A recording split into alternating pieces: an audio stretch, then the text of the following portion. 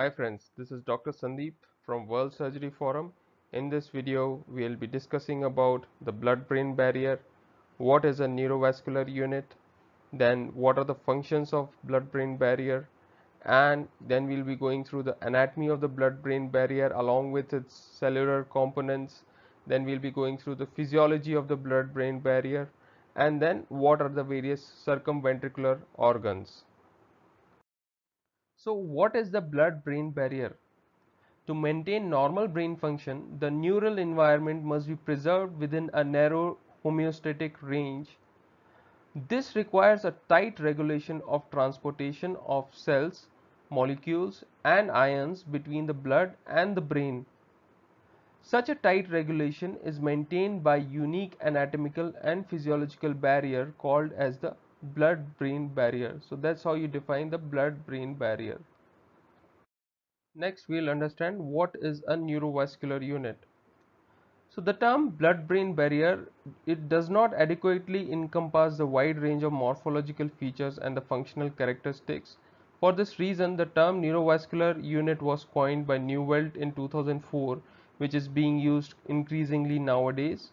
And what does neurovascular unit constitutes of? It has got endothelial cells, pericytes, the microglia, then you have astrocytes, the basement membrane, and the tight junctions along the endothelial cells. So next we will be understanding about the various functions of the blood-brain barrier. So it has two main functions, that is the barrier function and the carrier function. In the barrier function, we have paracellular barrier, in which the endothelial tight junction restrict the free movement of the water soluble molecules. What is the transcellular barrier? So the endothelial cells of the blood-brain barrier have a low level of endocytosis and transcytosis, so they do not allow unnecessary molecules to enter the brain. Then we have enzymatic barrier. So these enzymatic barrier are a complex set of enzymes that degrade various compounds that can be harmful to the neurons of the brain. For example, you have acetylcholinesterase and monoamine oxidase. Then you have efflux transporters in the membrane of endothelial cells of the blood-brain barrier. So these are large number of efflux transporters, example ABC and ATP binding cassette transporters. These transporters throw out the harmful compounds which have already entered inside the endothelial cells, so that they could not harm the neurons inside the brain. Now coming on to the carrier function of the blood-brain barrier. So the supply of all the nutrients to the brain happens via the blood-brain barrier. For example, glucose and amino acids enter the brain and they require specific transporter proteins like GLUT1, GLUT2, GLUT3, GLUT4 for transportation of the glucose inside the brain interstitium. Then the lipid molecules which are there in the blood, they can diffuse freely inside the interstitium of the brain. Even oxygen and carbon dioxide can also diffuse passively inside the interstitium of the brain. And the blood-brain barrier also plays a function of removal of metabolites of various processes which happen inside the brain. So next, what are the various locations of the blood-brain barrier, or what are the various interfaces where the blood-brain barrier operates? So first, in the brain parenchyma or in the brain interstitium, we have the blood-brain barrier with endothelium, pericytes and astrocyte foot processes. Then we have in the brain ventricles, we have blood CSF barrier with the choroid plexus endothelium, and in the brain venous sinuses we have the arachnoid endothelium, which is separating the blood from the subarachnoid CSF. So in this diagram we can see the various cellular elements of the blood-brain barrier. This is the endothelial cells, and these endothelial cells are bound by tight junctions. So these tight junctions play a very important role in maintaining the blood-brain barrier. Then we have the astrocyte foot processes. So these astrocyte foot processes encase the capillaries, and up to 95% of the area is actually covered by astrocyte foot processes. Then we have the parasites. So these are the parasites. They have contractile smooth muscle like elements. So all these cells play an important role in maintaining the blood brain barrier, and they form the part of the neurovascular unit. So the endothelium of the blood brain barrier has three specific structural features. First one is the tight intracellular junctions without fenestrations. Then they have less pinocytic intracellular vesicles, which results in a relative lack of the vesicular transport. Then they have abundant mitochondria. Now coming on to the parasites. So these parasites reside adjacent to the capillaries. They have smooth muscle-like properties, and they control the cerebral blood flow by regulation of the capillary diameter through actin. Then we have astroglial processes, or the astrocyte end feet, which ensheath more than 95% of the vessel surface. Here are a few important points related to the development of the blood-brain barrier. An early feature of blood-brain barrier development is the formation of the tight junctions. So the proteins required for the formation of these tight junctions are occludin and claudin 5. So these proteins are seen in the brain of a 14-week fetus. So these proteins are expressed at that age itself, which shows that tight junctions are formed by 14 weeks. In human postmortem studies of perinatal deaths and stillborn fetuses, they have demonstrated that a barrier to trypan blue exists from at least the beginning of the second trimester. The blood-brain barrier matures during the fetal life and is well formed by birth. Next, continuing with the molecular anatomy of the blood-brain barrier. So what are the various transmembrane proteins which are responsible for establishing the tight junctions between the endothelial cells? So as we discussed in the previous slides, we have occludins and claudins. So these are the main proteins. Then we have junctional adhesion molecule 1, and then we have cytoplasmic accessory proteins, that is zonula, occludins and cingulin. So these are few proteins which are required for the formation of the tight junctions in the blood-brain barrier. What are the various means by which different molecules cross the blood-brain barrier? So we have around 6 different ways by which these molecules cross the blood-brain barrier, and it varies from molecule to molecule. So first one is the diffusion, by which very small molecules like gases cross through the cell and enter inside the brain.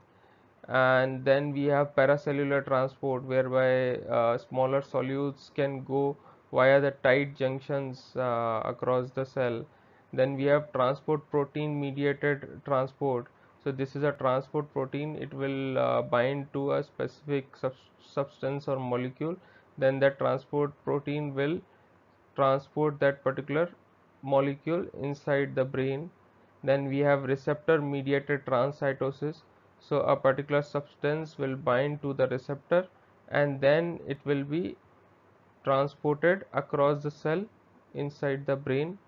Then we have adsorptive transcytosis. The substance or the molecule will be adsorbed, and then it will be transported inside the brain.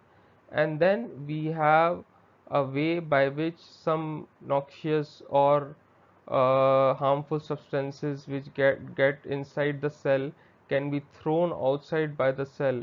So this particular process is called as efflux. So these are the various ways by which molecules move across the blood-brain barrier. So you can pause the video and go through this chart and see which molecule uses what mode of transport to pass across the blood-brain barrier. So many of these things can be asked in MCQ questions.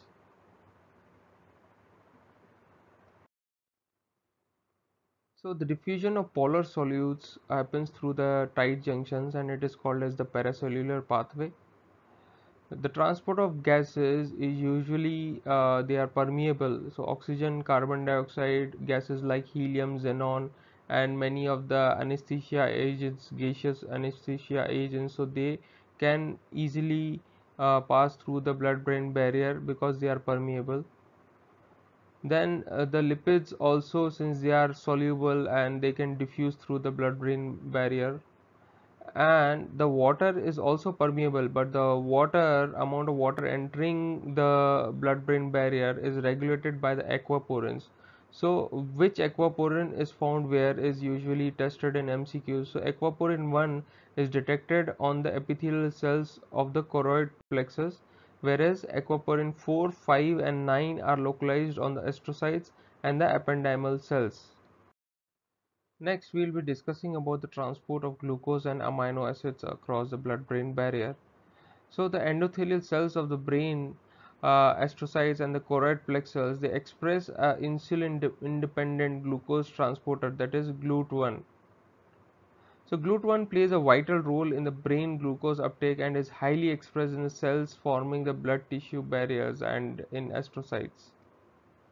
Another important aspect is the brain protection against the neuroactive substances such as aspartate and glutamate. So these are the amino acids which are neuroactive. So the blood-brain barrier is largely impermeable to these amino acids. Now talking about transport of various macromolecules. Example, proteins and peptides. So the most amino acids are neutral and large, so thus they are incapable of passive diffusion to the brain. So what by what process they will pass inside the brain? So endocytic vesicles account for the main delivery of the large molecule weight substances such as proteins and peptides through the blood-brain barrier. The plasma proteins such as albumin, prothrombin and plasminogen are damaging to the nervous tissue and they can cause cellular activation which can lead to apoptosis. So they are usually not transported inside the brain, they always remain in the plasma. Only in the disease state will you see the proteins rising in your CSF. So that's how it is an indicator of a disease process. So how does the blood-brain barrier protect the neurons and the brain from the neurotransmitters which are circulating in the blood plasma? The blood plasma contains very high level of neuroexcitatory amino acids like glutamate. Glutamate, if released inside the brain, can cause neurotoxicity and neuroexcitatory damage can happen to the neural tissue.